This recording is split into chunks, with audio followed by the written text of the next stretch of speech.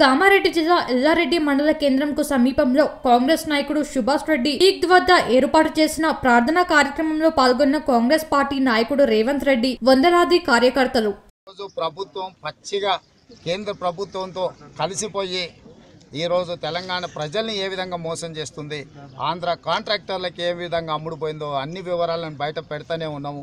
భవిష్యత్తులో ఇంకా ఉధృతంగా కాంగ్రెస్ పార్టీ కార్యక్రమాలు ఉంటాయి.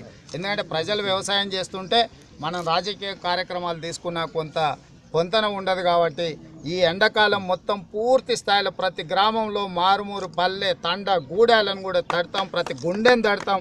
కాంగ్రెస్ పార్టీ జెండా ఎగరేసే విధంగా పోరాటం చేస్తాం.